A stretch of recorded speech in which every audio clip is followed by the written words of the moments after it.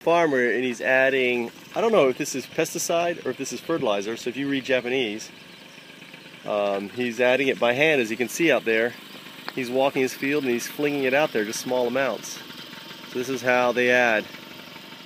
You know, it seems, it's weird because it seems to be growing really well, and I don't know why he'd be adding more fertilizer to it or what he's adding to it. But you can see the small pellets in there in the water. If you go down here, you see the pellets down here, right? Little pellets. He's spreading them out, these pellets. So I think it's probably a fertilizer. He's way up there. He's probably wondering what I'm doing. So just hand fertilizing.